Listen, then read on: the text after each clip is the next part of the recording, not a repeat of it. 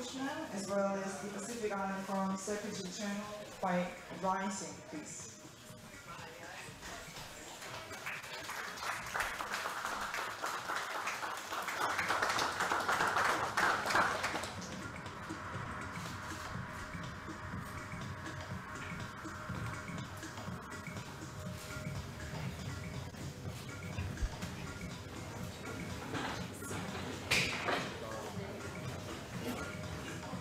Thank you all. We'll start in 2 minutes, so just bear with me.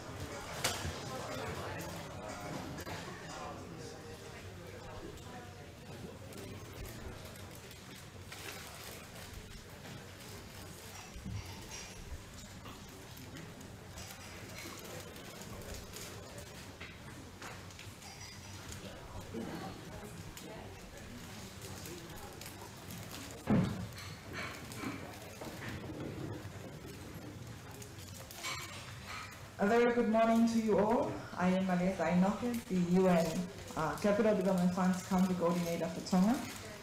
It is a pleasure and a privilege to lead this event as your MC. Before we start with formalities, I would like to bring to your attention a few general housekeeping rules. The location for the washrooms, just follow the signs, the exit signs, and it's located at the back, close to the bar. Emergency exit points, again, follow the exit signs, it's right on top. Location and serving of refreshments, it will be available again at the bank. And we also have COVID self-test available should anyone requires it. Just please liaise with our colleagues at the UNCDF if you wish to administer a test. And we also need to follow the COVID-19 protocols by wearing our mask at all times. Now that we have this out of the way, let us begin. To the Singapore Minister of Foreign Affairs, Honourable Mr. Vivian Balakrishnan, the Secretary General of Pacific Island Forum, Mr. Puna, Australian High Commissioner to Singapore, His Excellency Mr. Hodgman, the New Zealand High Commissioner to Singapore, Her Excellency Cho Tingle, the Singapore Ambassador Mary C. Chang, who is the Ambassador to the Pacific Island Forum, the Executive Secretary of UNCDF, Ms. Preeti Sinha, to the governors of the central banks of Fiji and Solomon Islands, Mr. Arif Ali and Dr. Luke Forau, to the Chief FinTech Officer for the Monetary Authority of Singapore, Mr. Sopnendu Mohanty, senior government officials and private sector partners, invited guests, members of the media, ladies and gentlemen. Nisa Pulavinaca, Maloelele, Talonfa to you all, and welcome to the Pacific Islands FinTech Innovation Challenge 2022. This FinTech Challenge is an initiative of UNCDF's Pacific Digital Economy Program in collaboration with the Market Development Facility and the Asian Development Bank.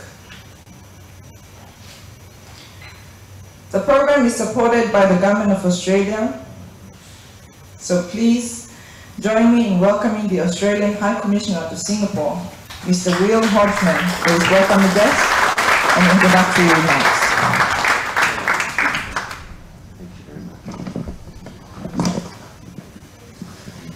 Good morning, everyone.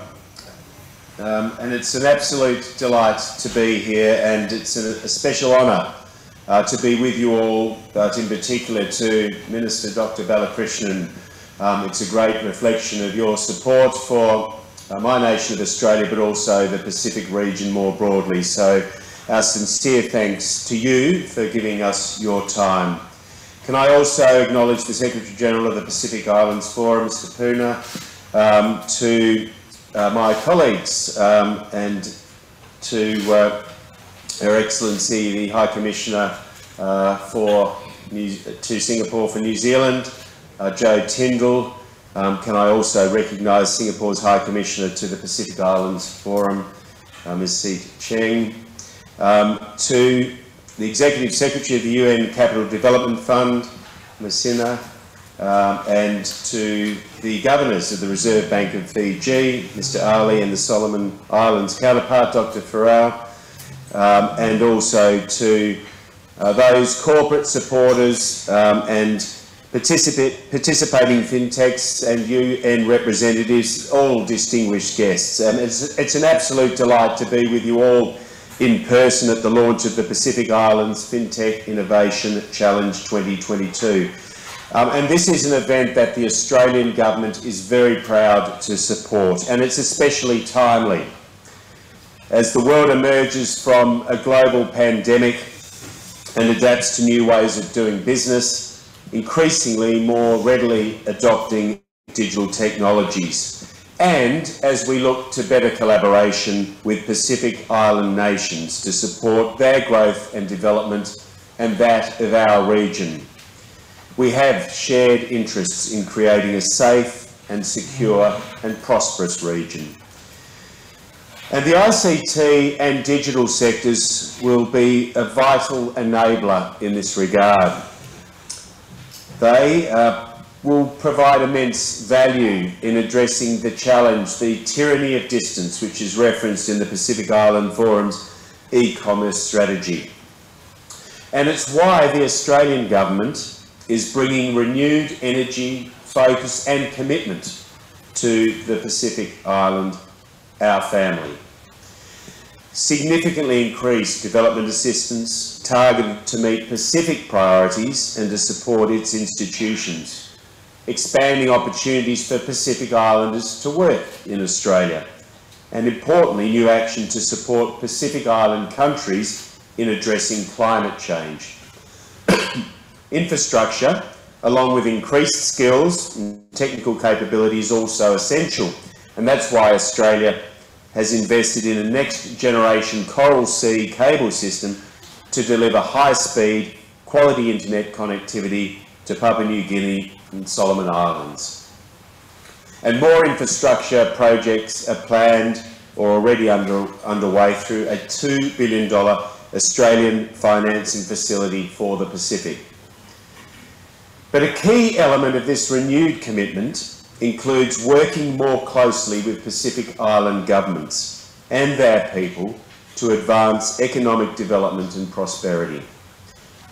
And this Pacific Islands FinTech Innovation Challenge is a meaningful way to do just that.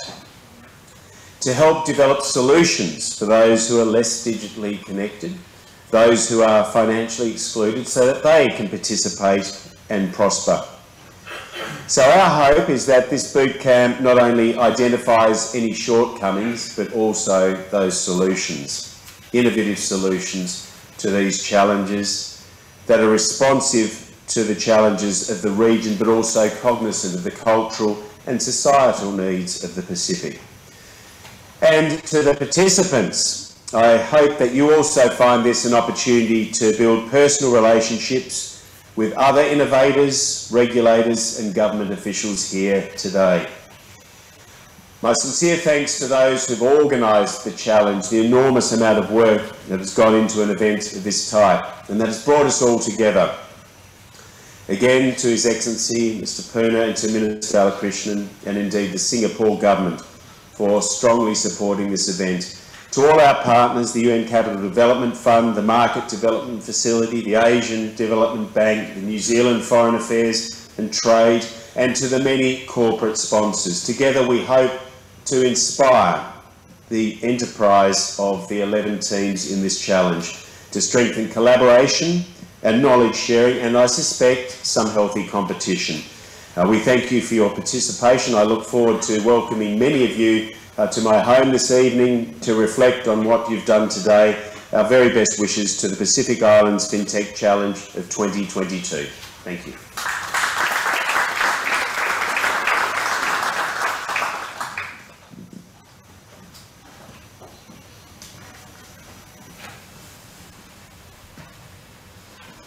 Thank you, Commissioner, for your welcome address and for the support for this event. It is greatly appreciated.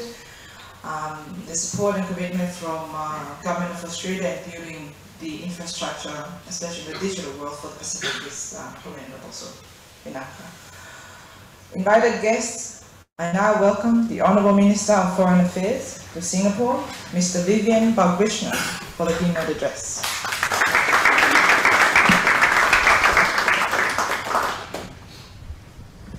Thank you. Good morning, everyone, and let me first say on behalf of Singapore, we're delighted, we're honoured to be the venue for the Pacific Islands FinTech Challenge. Of course, we thank Australia for your support for this event, and to all our guests from overseas, a very warm welcome to Singapore. Your Excellency Henry Puna, the Secretary General of the Pacific Islands Forum, some of you, I hope most of you realize that he used to be the Prime Minister of the Cook Islands. And apart from all his achievements locally, one key intellectual contribution was to coin the term large ocean states. Now, This is important and relevant today. Many people think of the Pacific Islands as far-flung tiny islands scattered across the oceans. And for a long while, we used to call ourselves small island developing states. Henry Puna's upended that concept and reminded all of us that actually if you include the exclusive economic zone around the islands, you are in fact large ocean states. Unfortunately for Singapore, we remain a small island state. The second point, which is related to this concept of large ocean states, is that with the installation of submarine cables and the application of digital technologies, those far-flung distances collapse. And therefore, the third point, which you need to think about today, is how are you going to convert large ocean states with telescoped distances due to digital technologies into opportunity for all your citizens and to access the rest of the world. So this is the larger context for the application of FinTech in the Pacific Island region, and indeed even to us in Singapore and to Australia and New Zealand. The digital revolution was well underway before the pandemic hit us. But the events of the last 2.5 years have reminded us that the pace of change due to digital technologies has increased, and in fact, the impact of unequal digital access has been accentuated. Just think about the lockdowns, the fact that people had to go online to engage, to connect, to transact. And you realize that COVID-19, in fact, underlined, emphasized this point. The digital revolution has created new jobs, new economic opportunities. Digital marketplaces have enabled small businesses to reach more customers everywhere. The technology has facilitated trade and cross-border transactions, and it has helped to, in a sense, offset headwinds against globalization. And digital technologies have, of course, also been essential for education and skills training, and especially during this time of COVID-19. The robust FinTech solutions offer pathways to a more open, inclusive, and sustainable economy.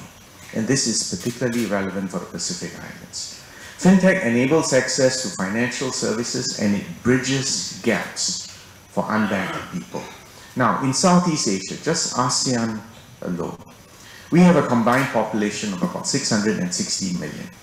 However, about 40%, or 250 million people in ASEAN remain unbanked. Similarly, in the Pacific Island region, I believe the figure is also around 40% of the population do not have access to formal financial services. We believe digital technology can broaden the reach of financial services and lay the foundation for a more inclusive economy. Payments, in particular cross-border payments, are essential for cross-border trade. Making this cheaper, faster, more secure, accessible, and fairer will significantly boost trade, e-commerce, tourism, spending, and remittances across the globe. Just to give you one example, think about a black pearl farmer on an island having access to a market of hundreds of millions and being able to receive payments within minutes. Think of the impact on jobs and opportunities that creates for islanders everywhere. Our central bank, the Monetary Authority of Singapore, and the Bank of Thailand have collaborated to look at innovative ways to address this challenge. And in 2021, we launched the world's first retail faster digital payment systems linkage. This allows individuals in Singapore and Thailand to send money to one another And all we need is not a bank account number, what we need is a mobile number. The money is transferred directly from the sender's bank account to the recipient's bank account. It literally just takes a few minutes to complete the transaction. It is 5 times cheaper. I believe it's around 3% of the transfer value compared to the previous 10 to 15% via correspondent banking channels. And as anyone who has had to remit money across borders will know, this is a big deal for people. Now, Southeast Asia is the world's fastest growing region for digital wallets. In 2021, some 77% of Malaysians, 70% of Indonesians, 66% of Thailand's population used a digital wallet at least once a month. That figure is even higher in Singapore. Moving forward, new technologies such as central bank digital currencies are currently being explored and experimented on by many central banks across the globe. The Bank for International Settlement Innovation Hub is doing extensive technical pilots to explore the potential for wholesale central bank digital currencies to further reduce the cost and to enhance the efficiency of wholesale cross-border transactions. Climate change is another existential challenge for small island states like Singapore and of course the large ocean states of the Pacific Islands. We all need to invest in mitigating physical risks whilst transitioning our economies to a low carbon future. We need to crowd in to incentivize the entry of private sector capital to finance this massive undertaking through green finance. One precondition here: investors will demand accountability that the capital is truly achieving the purported environmental benefits. It is thus in our interest, our collective interest, to promote green fintech, to harness technology and data to enable transparent, trusted and efficient green finance to take off. Singapore has launched Project Greenprint, a collection of initiatives to harness this technology for a data-centric ecosystem that supports the financial sector's green and sustainability agenda. The Monetary Authority of Singapore will partner the industry to develop interoperable data platforms to drive efficient, trusted collection and the flow of data for green finance across different stakeholders. And this is an area which I would commend to the Pacific Island Forum to study and to ride on these platforms that we're developing. We cannot disregard the headwinds that are being faced by the fintech sector. It has become more challenging to access capital with rising interest rates, falling valuations, and investors quite rightly emphasize a path to profitability. We've all seen the recent cryptocurrency crashes affecting a large number of digital asset players. And this quite rightly has led to skepticism of emerging technologies. Geopolitical and macroeconomic challenges, including higher food and energy prices and inflationary price pressures, have added to this uncertainty. But the potential for fintech remains strong. Growth is still on an upward trajectory, and a record of over $210 billion US in fintech investments were made last year, another $108 billion US in the first half of 2022. In Singapore, we have more than 1,400 fintech companies, a marked increase from the 50 fintech companies that we had in 2015. In 2021, we achieved an all-time high of US $3.9 billion of fintech investments.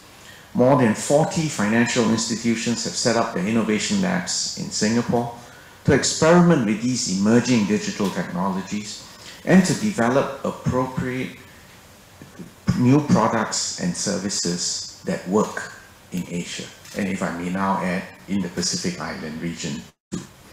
So Singapore looks forward to working with our partners to grow this regional fintech sector and to harness fintech solutions to expand opportunities for your people. The Pacific Islands have always been known for their robust entrepreneurial people.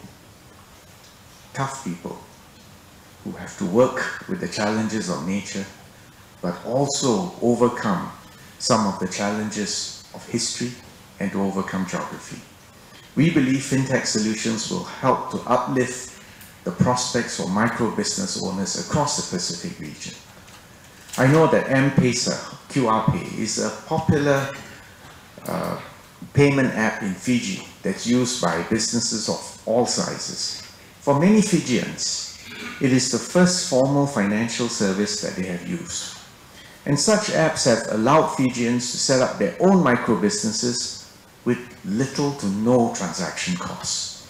The central banks of 6 Pacific Islands, Fiji, Papua New Guinea, Samoa, Solomon Islands, Tonga and Vanuatu, as well as Timor-Leste and Seychelles, have launched the Pacific Region Regulatory Sandbox. This allows financial service providers and financial technology firms from across the world to test their products in a live environment, enabling greater access to markets in these 8 countries. And these remittances also make critical contributions to the national incomes in the Pacific Islands and are a key source of foreign exchange. But digital transactions are not yet completely seamless, and the full benefits have not yet been fully realized. We need to build on the foundational digital infrastructures, which comprise both physical infrastructure as well as the policy and rules that govern digital identity, consent, payments, and data exchange. And these will allow different users, solutions, and devices to connect, to interconnect, and to interact and engage. They will support innovative digital solutions for inclusive participation, establish trust, and facilitate scaled economic transactions that go across our borders. These enable digital services, including remittances, to scale up, to reach more people and businesses at a lower cost and greater convenience. Singapore has worked with Brunei, Cambodia, Ghana, and Kenya in 2021 on a report which sets out the core components of this foundational digital infrastructures. And this includes advocating for open source codes and for collaboration to benefit developing countries. The pitch I'm making to the Pacific Island region is that there are no trade secrets. These are open platforms, open source.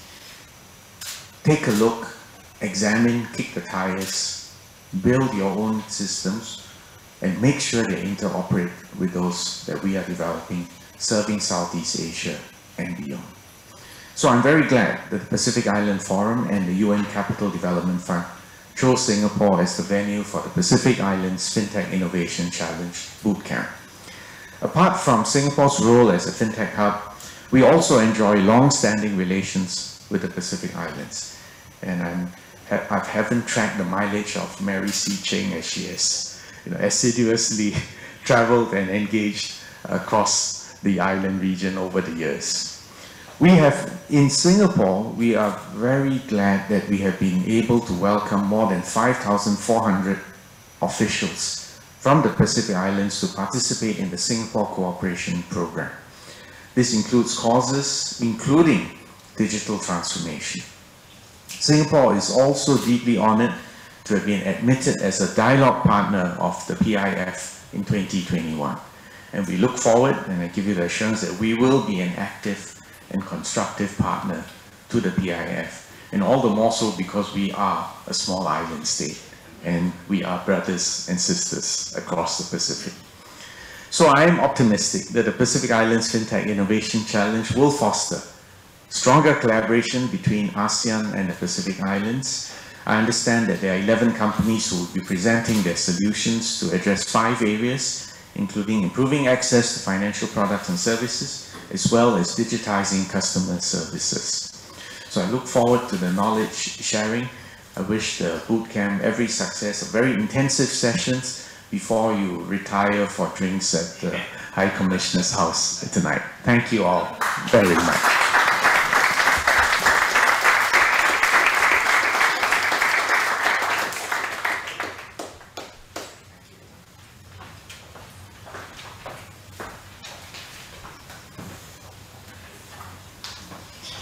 thank you once again, Honourable Minister, for your inspiring remarks.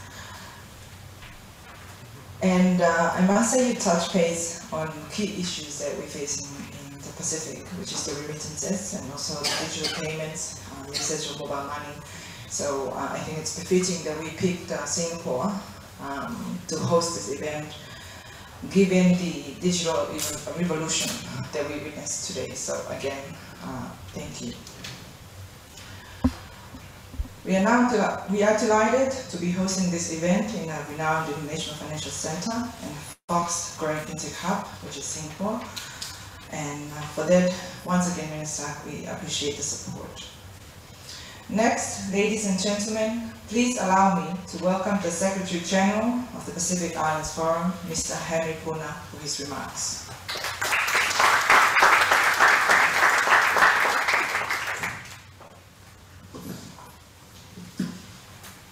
Excellencies, friends, can I start by associating myself with the very warm and comprehensive acknowledgement and welcome by our MC and by His Excellency the Australian High Commissioner, and say with the greatest of respects, all protocol is observed.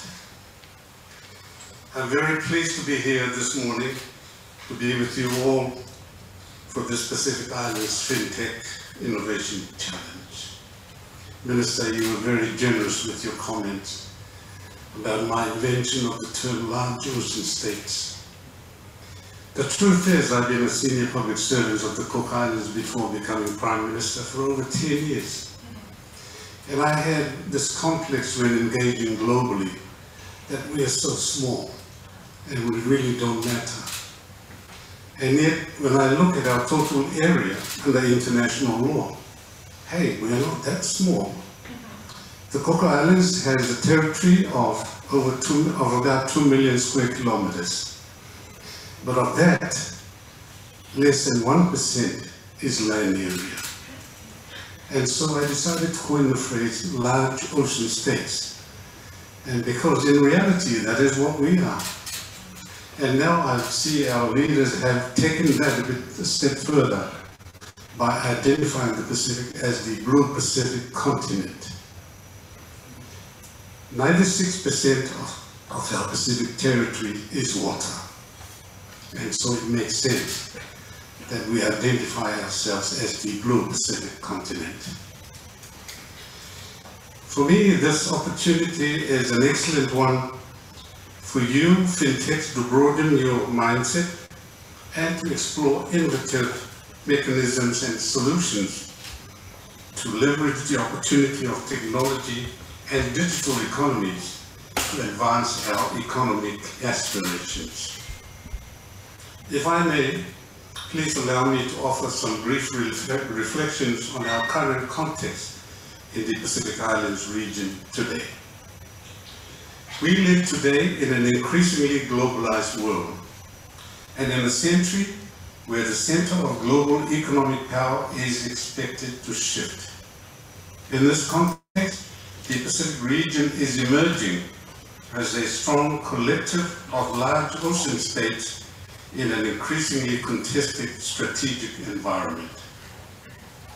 In parallel, the evolution of technology continues at an unprecedented pace, and with it emerges opportunities to be leveraged and risks to be navigated. In such a fluid regional and global environment, it is critical that we are able to remain abreast of new developments, and further, that we can capitalize on opportunities that do arise in our best interest. It is in this spirit that I welcome the intent and focus of this innovation challenge.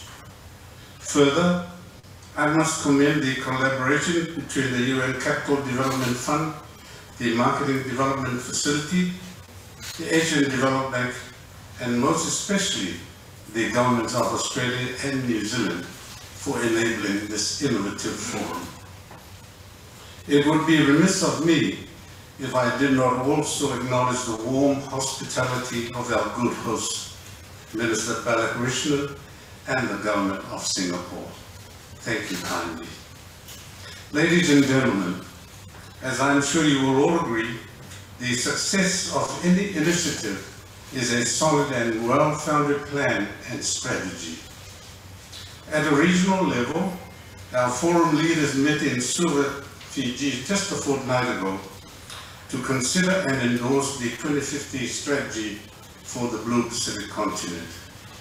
It is our blueprint for collective action and regionalism moving forward. A key tenet of this strategy is the recognition and appreciation for technology and innovation, and how we as a region can use this to strengthen connectivity across our Blue Pacific region.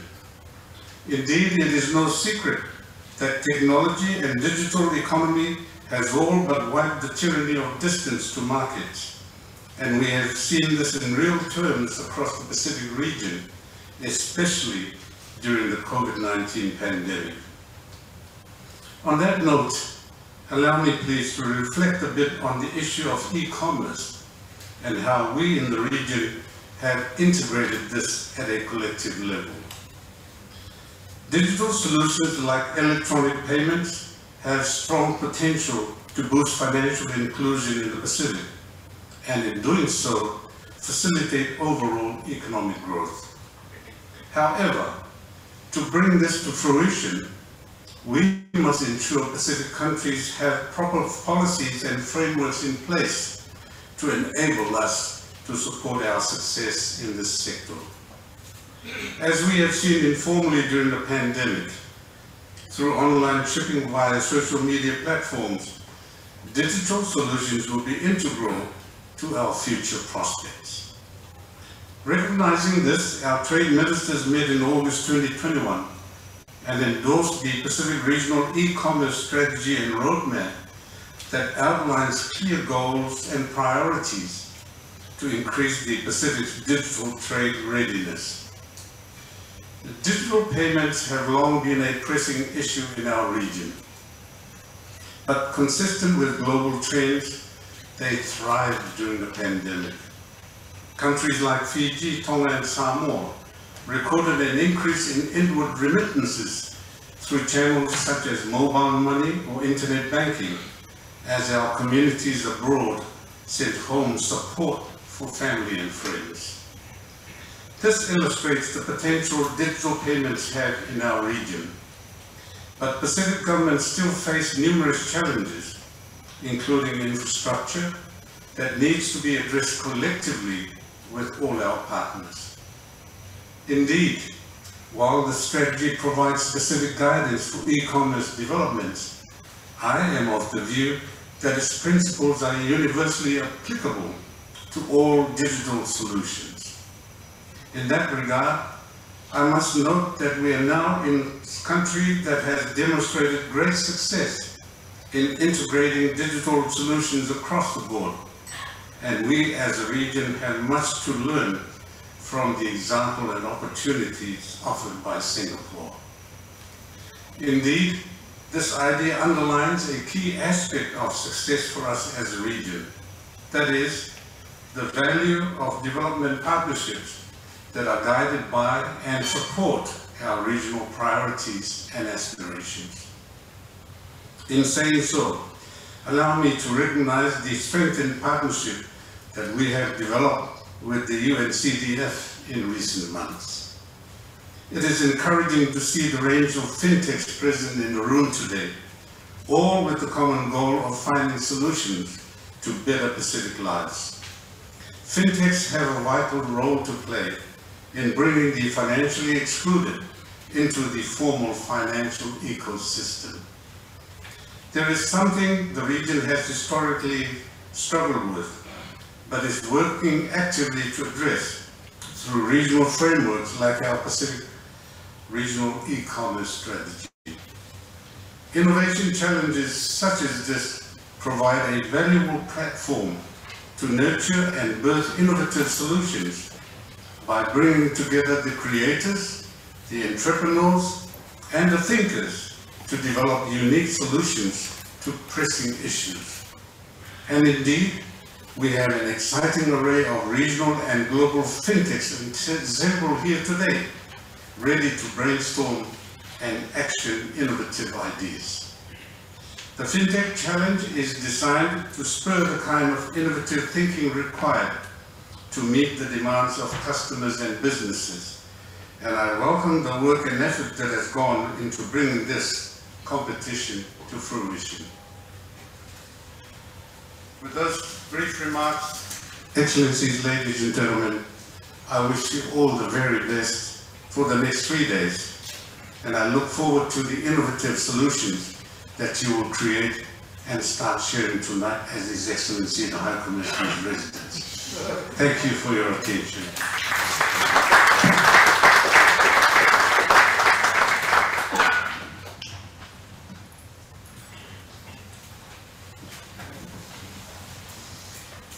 Thank you, SG Puna, for those encouraging words and for emphasizing the need that we need to approach in a collective manner from the Pacific in order to build our digital infrastructures and to find digital solutions for all our problems. And we look forward to working closely with the forum on shared objectives, so Mohanty. Invited guests, may I now invite the Chief FinTech Officer for the Monetary Authority of Singapore, Mr. Sopnendu Mohanty, for his remarks.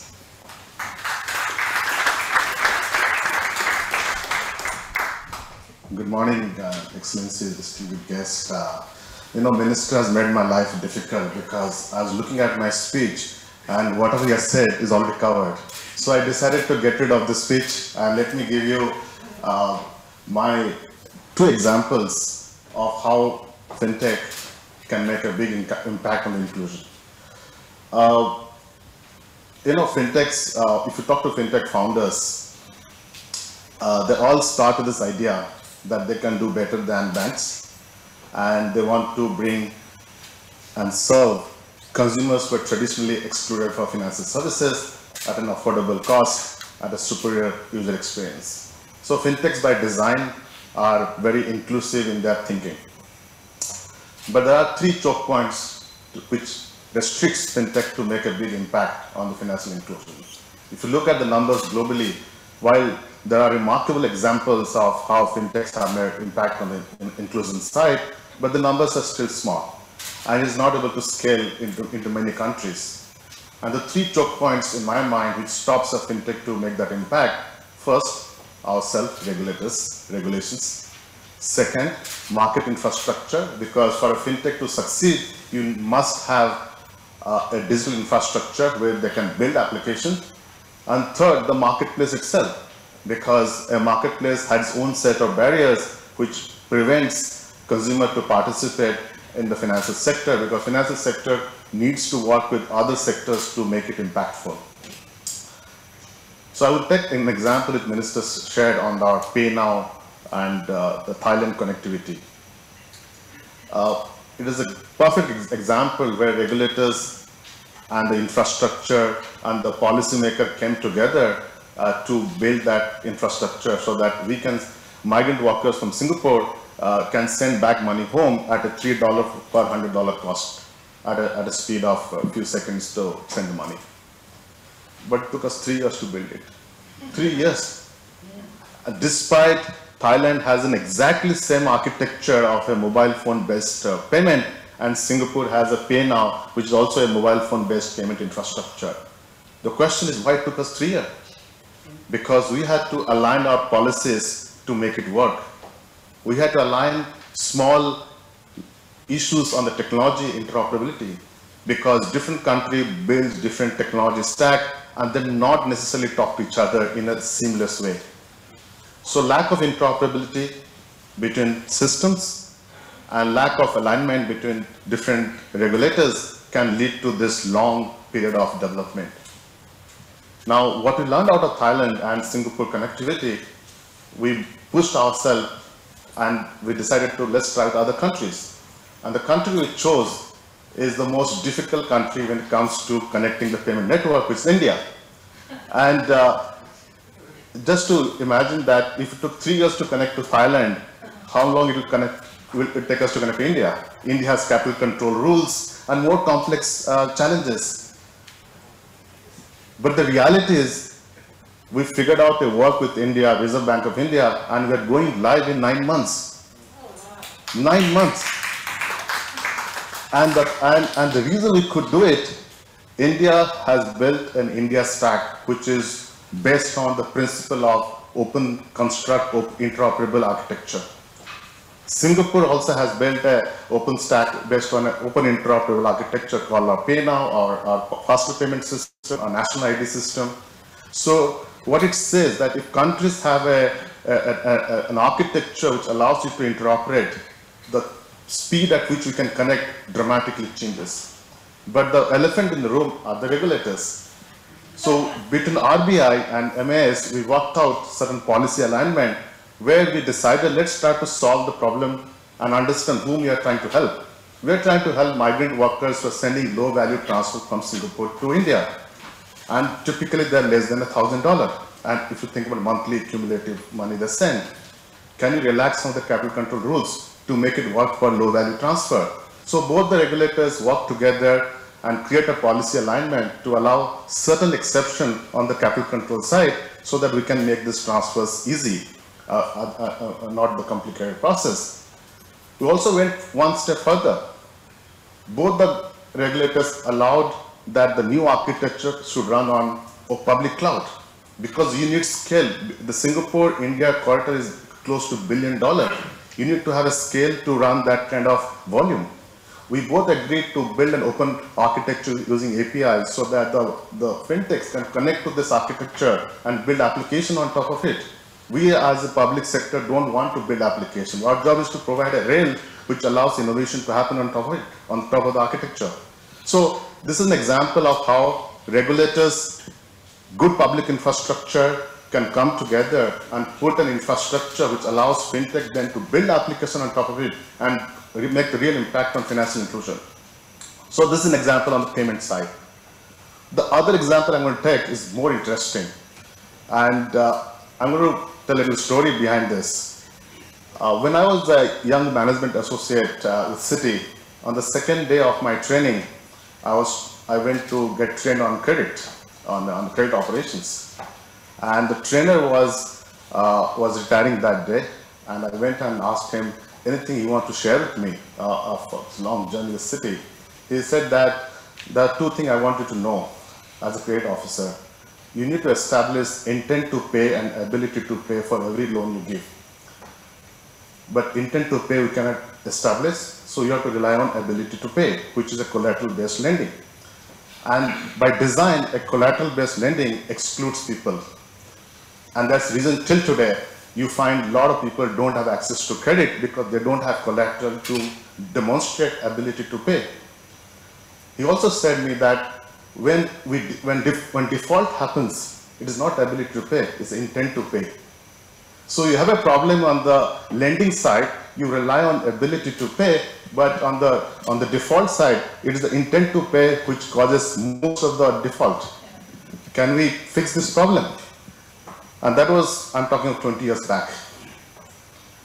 So I took that thinking there, and we started thinking about how can we build an infrastructure which establishes a way we can demonstrate, we can identify the ability to pay for small businesses. And we started a program with Central Bank of Ghana called Financial Trust Corridor. And the genesis behind that, why Ghana? Because we wanted to create a program by which small and medium-sized businesses can connect to each other through a digital marketplace and access finance from their respective bank, and hence it brings far more inclusive marketplace. We started this program called Financial Trust Corridor. Both the central banks met and decided to figure out a model to make it work. So I brought back this example from Citi that can we establish, using the latest technology, a way to identify intent to pay. And intent to pay, you know, is based on social behavior. If I have met minister and I want to tokenize that social relationship, I need some new technology by which I can prove I met minister and that establishes a credential for me that I'm socially at least identifiable. So we created between the two central banks 60 data points, social data points, like taking a training, going to a workshop, coming to a workshop like this. And if we can tokenize this relationship in form of a verifiable credential and give it to that person who can store in a wallet, can that be used to get credit from the bank? So we went through this process. We built this wallet by which small and medium businesses can create credentials, and we are just rolling out this whole process starting this month, and we're targeting sesame seed growers and soybean growers who can access this platform. They can build these tokens and they can create a wallet for themselves to access credit. The central bank of the Consolidated Bank of Ghana is going to give credit based on this token, and the Development Bank of Ghana is going to give first loss guarantee against this token.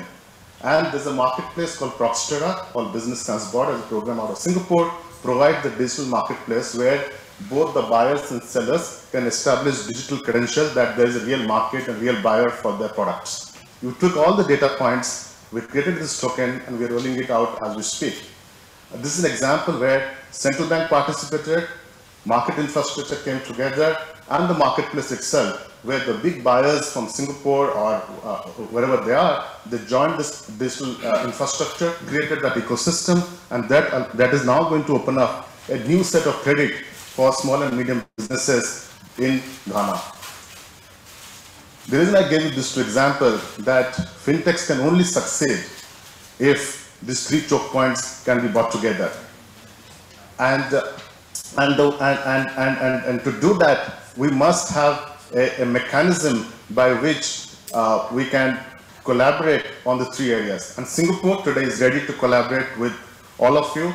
We have infrastructure, we have models by which we can solve three things: a policy alignment, market infrastructure, and also work on a marketplace alignment through digital platform.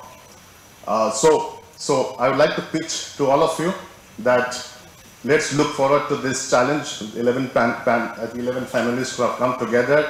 Look at this bootcamp, and what I expect from the bootcamp, at least you should come and tell us, at least the regulators, here are the three things you need to have. We need to put together to make it work. So I'm looking forward to this event, and I hope we can come together and collaborate in this space. Wish all the participants the best of luck, and thank you very much for letting me to share my journey in this whole fintech space, because without the support from the public infrastructure regulators, things will be very difficult to execute. Thank you very much.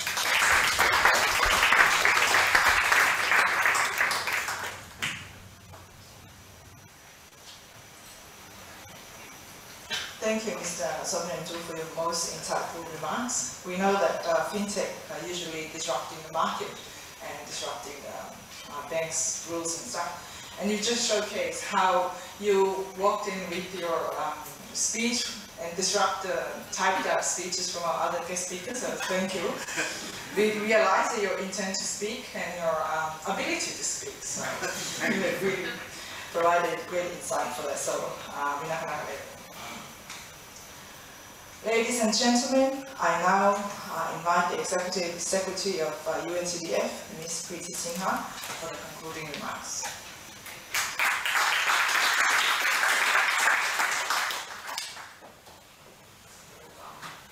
Good morning. Greetings to you all. I am so delighted to be here. Just to note that I have flown all the way from New York this morning to be here with you, to show our importance and significance to Singapore, to the Pacific Islands, to Australia, New Zealand, to this whole region. And I will be here for about a month touring various parts of Asia. I also have a prepared speech, but maybe I'll take a couple of moments to go extempo as a previous speaker. So I also come from the banking sector. I've been in the banking sector for 30 years. So I'm so excited by this fintech challenge. And I'm a big believer in tokens. I want to conceive of something called the Human Development Token at some point. Also, my origins are from Asia. My life journeys have taken me elsewhere, but it's so exciting to be back here. I don't think you can find the vibe that you find in Asia and any other part of the world. So with that, again, thank you so much, and thank you so much for your support for the Pacific Island FinTech Innovation Challenge.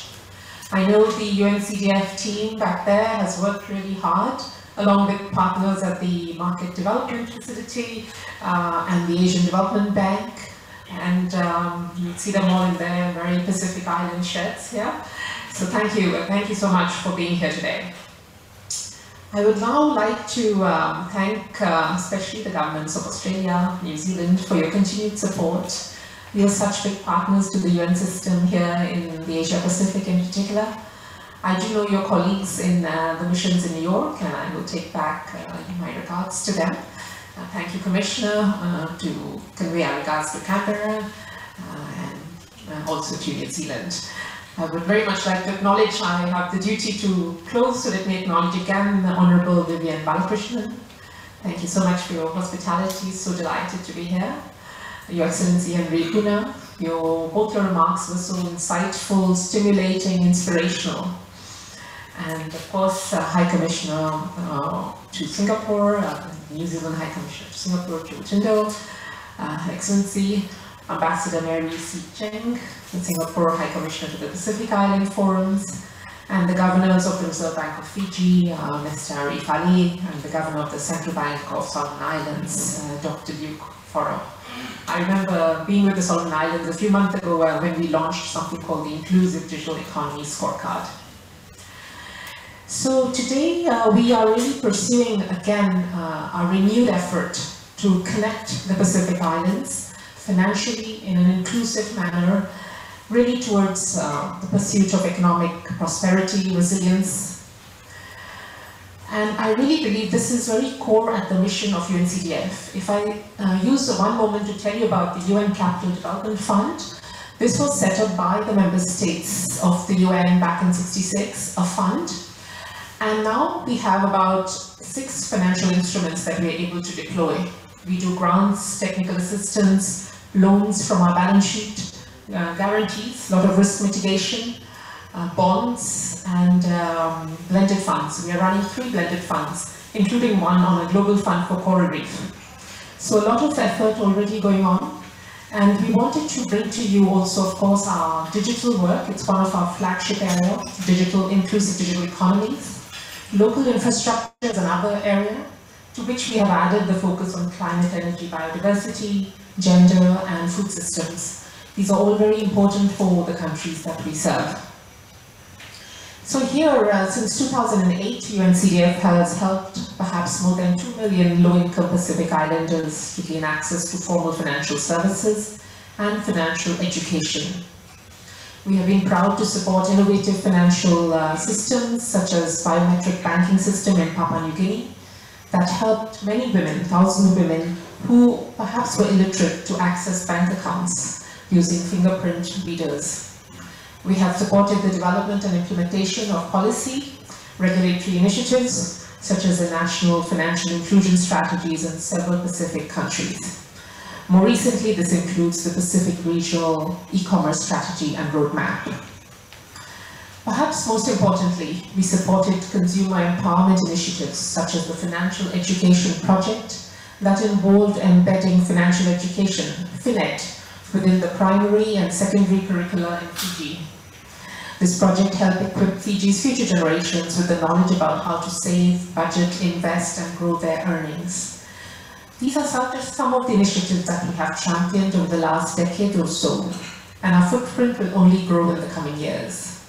Be assured you'll see more of UNCDF in the coming years, especially with building digital economies with you. We have also seen since 2008 an uptake in the digital financial solutions in the Pacific. This includes increased usage and uptake of e-commerce and digital payments, such as mobile money and cards. While this might be a welcome development, we still have the issue of exclusion from the financial system. And this is perhaps still the growing digital divide that we need to overcome. So digital developments that are inclusive and, as we say in the UN, leave no one behind will be very, very critical. Let me close by saying I would like to leave the fintechs participating in this innovation challenge this message. When designing your challenges, your response to the challenges, please make sure that you know you might be addressing the last mile, literally people living at the last mile of the market, who are often still deprived of basic financial services. By joining this challenge, we count on your support and your experience in this area. I wish you all the best with the challenge and urge you not to hesitate to get in touch with any of my colleagues here, and look forward to the winners of this competition as well. Thank you so much.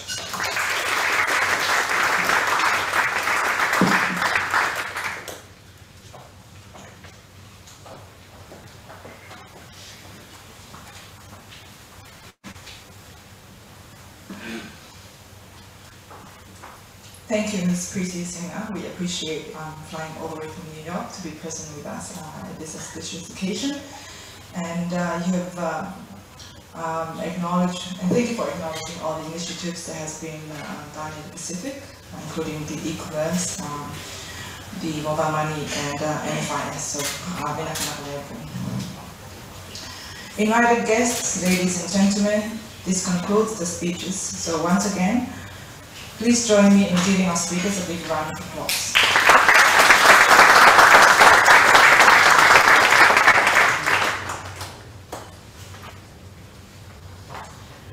Would now like to hear from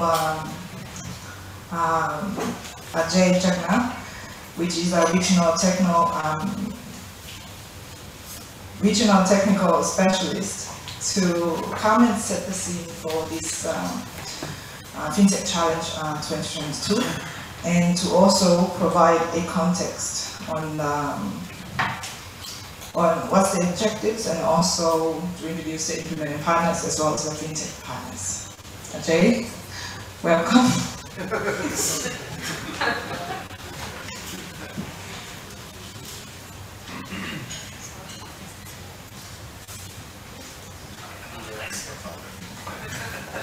Thank you, Malayatha. You forgot my name and my profile, but that's absolutely fine. Just give me 1 minute while I set this up for you.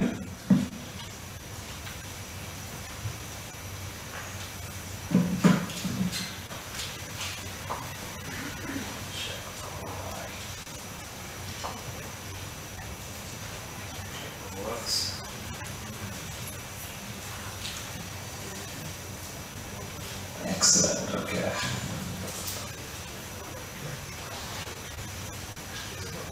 Here we go.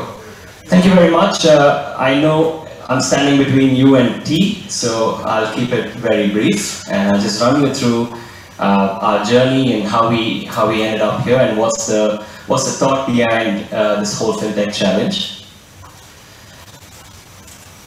Okay.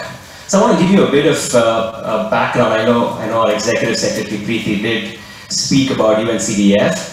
UNCDF is sort of, we have various programs in different parts of the world, but in the Pacific we implement multiple programs, from digital economy to climate insurance to investing in coral reefs, blue bond and blue economy. So we pretty much have a large portfolio back in the Pacific. I want to start by thanking our sponsoring partners, ADB and MDF, for betting their dollar on us. And we have Visa as a knowledge partner. Well, they didn't bet their dollar on us, but they're coming in as a knowledge partner. Implementing partners, some of the most crucial stakeholders in this whole challenge. And I want to take a moment to acknowledge TDP, Tonga Development Bank, NBS, National Bank of Samoa, HFC in Fiji, FDB in Fiji, oops, sorry, go back. FDB in Fiji and Vodafone in Fiji, and the Solomon Islands Provident Fund in the Solomon Islands. So really the thought process was that once we go and procure or source fintechs, we needed those solutions or products to be sort of deployed into implementing partners. So these are partners that we work with on a routine basis in all of the countries. So it's really great to be working with them on this in this initiative. The supporting partners, obviously, Australian government, Australian Trade and Investment Commission, and equally so the New Zealand Trade Enterprise. David Devar and team back in Fiji have been absolutely supportive. both New Zealand and Australia helped us sort of, do outreach for the event. So I guess there's some Australian fintechs in this room, so that's a clear testimony to how far and wide and deep this communications has reached. Of course, the Pacific Island Forum, SG, it's been great to be associated and have you as a partner. The Singapore FinTech Association, Sopnendu and team, MAS, and our local implementing partner, Capon Asia, Zelen and team. All of this wouldn't have been possible without the generous support of the Government of Australia and the Government of New Zealand. So thank you, Commissioner Will and Commissioner Joe, for your support. Okay, so just a bit of history and our journey to the bootcamp and how did we end up here, like I said. We launched what is known as an RFA. So now once you join the UN, the first thing you learn is acronyms. Right, so RFA stands for Request for Application. We started a procurement process. We defined problem statements on the ground. Right, so how we went about it is we sat with our implementing partners and tried to understand to them what is your problem, how can we support. Right, so we defined problem statements for these 4 countries and these 7 implementing partners. And then we launched a request for application calling for fintech solutions and solution providers to respond to that application. We opened this application on the 20th of May, kept it open for 45 days, and the result of that was we received 51 applications, and we brought it down to 30 eligible, and then we sort of further narrowed it down to 11. All of them are sitting in this room now. So these 11 are the best proposals, and their solutions spoke most appropriately and directly to the problem statements. So I call them the Ocean's 11. Right? So yeah, there you go. It's a bit tacky, but then we come from the region. We recognize the importance of fintech in the region and its relevance. So here are the 11 companies, and it's a good mix of companies from different regions. We have 4 from Australia, 2 from Fiji, two local fintechs. We have 1 from Philippines, 1 from Malaysia, 1 from Singapore, and 1 from India, and 1 from Sri Lanka. So I will not take you through the names, but these are our heroes. Maybe a big round of applause for them. Okay, so all of this took some work, right? So this was practically our team every day, right? So keeping ourselves motivated, trying to move things along, and trust me, this took some logistics. I think our colleagues who worked very hard, I think they ticketed 65 people to travel. We've done hotel bookings, we've done daily DSAs which we've transferred. Plenty of minor details that we had to go through. That's all besides the core or the meat of the challenge in itself, where we could define problem statements and sort of work with fintechs. So all of this I say because it's not easy working in the UN system. So this is how we navigate every day when we start working. And this over here is my colleague Shobna who guides me and my team, and then Bram Peters, who's the regional manager, sort of pops up from somewhere and supports us and gives us some input. So it's been quite a challenging journey, but super exciting, and we're really glad that we're all here, and it's really a testimony to the team at CDF for putting this together.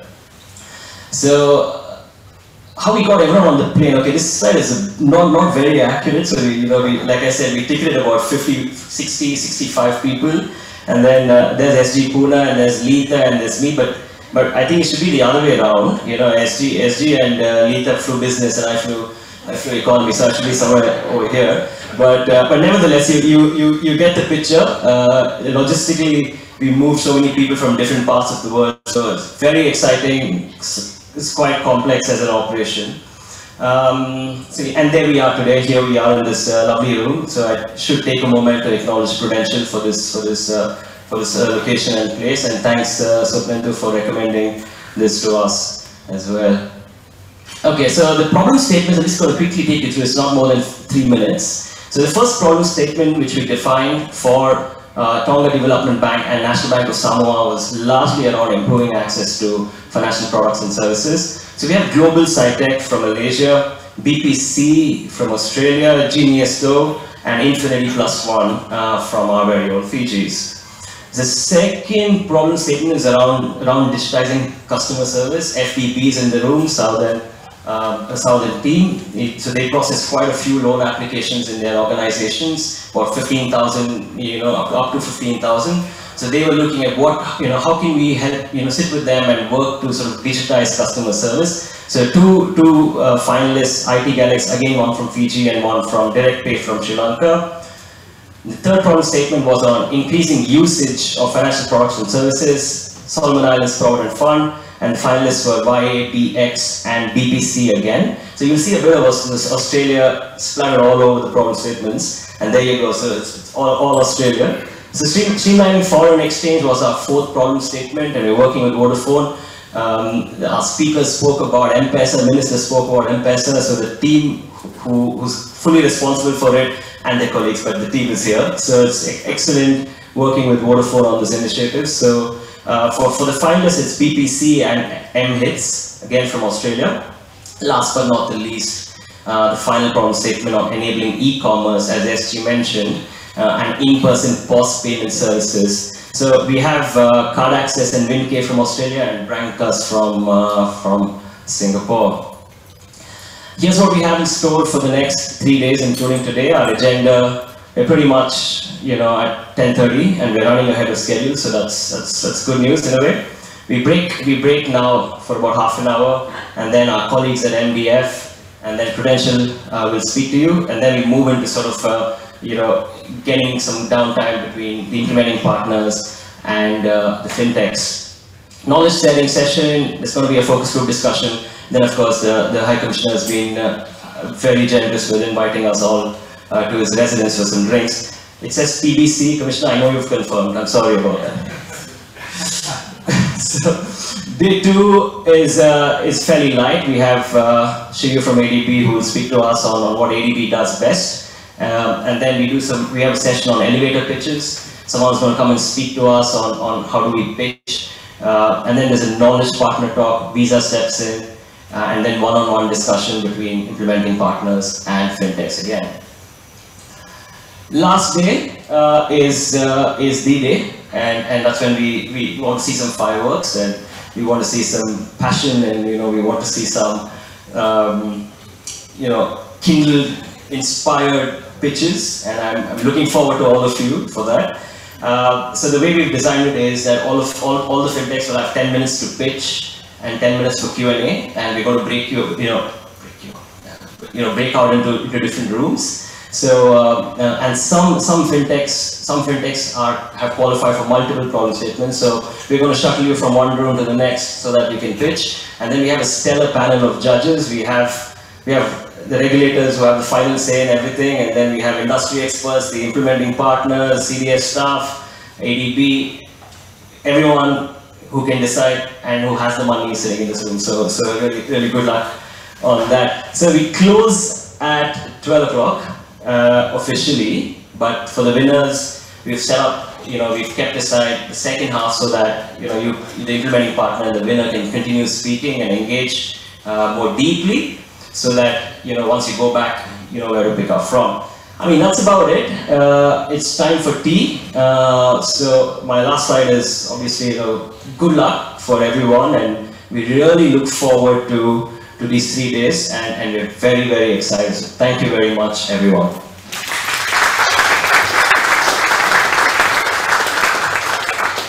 Okay, so before your breakout, there is one small announcement to make, because we're running ahead of schedule. A little birdie told us that a very special person has a very special day, and it's somewhere close by. So we decided to give a small cake for the Secretary General, Mr. Henry Puna. It's his birthday tomorrow, and we're gonna all sing for you, right? And you should come up on stage now, SG. And the minister was very kind, and he cut a cake for you yesterday, so... He didn't more. He sang? Okay. So may I request all of you to please sing for our beloved ST. It's his birthday tomorrow. He's flying back tomorrow. But thank you so much for coming today. And we wish you the best in terms of your health and everything else. Please.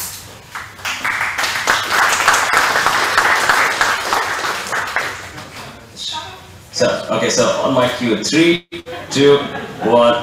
Happy birthday to you. Happy birthday to you. Happy birthday, dear SG. Happy birthday to you.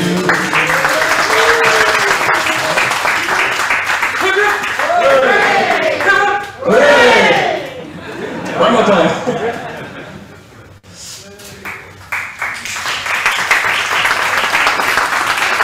Thank you so much, SG. Thank you. Okay, excellent. So there's some tea for all of you. Thank you very much for your patience, and please enjoy some tea. Thank you.